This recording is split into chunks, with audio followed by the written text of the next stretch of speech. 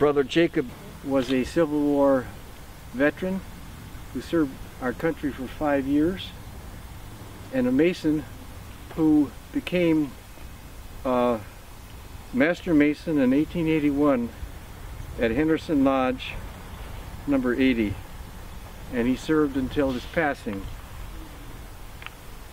He was a native of the state of Ohio and was born on September the 29th, 1839, and he lived in Ohio until he was 13 when he came to Yellow Medicine County. He enlisted in Company G, 5th of the Iowa Cavalry, and was transferred to from Minnesota, eventually becoming aide-de-camp to General Grant. He was promoted to the rank of sergeant and transferred to Brackett's Battalion. He was honorably discharged at the close of the Civil War.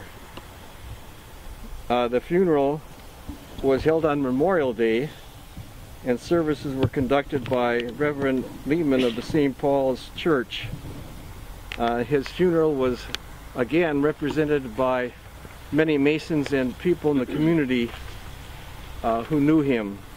After the Civil War, Brother Jacob came to live and work on a farm in Kelso Township.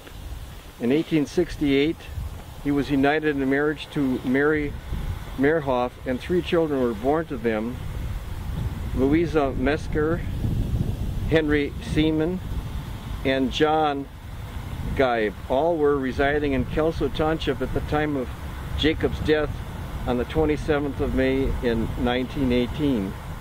Mary died in 1878, and in December of 1891, Jacob married Mary Wysick.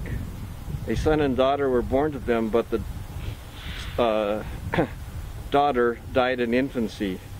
Jacob was survived by his widow, Eastern Star member, and his children, a brother Valentine Geib of LeSueur, and 9 grandchildren, and numerous other relatives.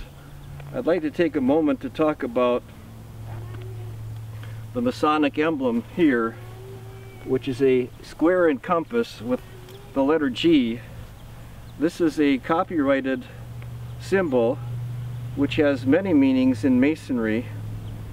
Glen Kiecker would like us to look at the letter G as genealogy, but it actually represents God or geometry. The compass represents the heavens, and the square the earth, and Masons try to combine the spiritual and earthly, and the G actually represents God and geometry, which is a combination of those two. On his wife's stone you see the Eastern Star, and the Eastern Star is a auxiliary, the women's auxiliary for Masons, and the star, each corner of the star represents one of the biblical women. I guess that's it. Any questions? Thank you for coming.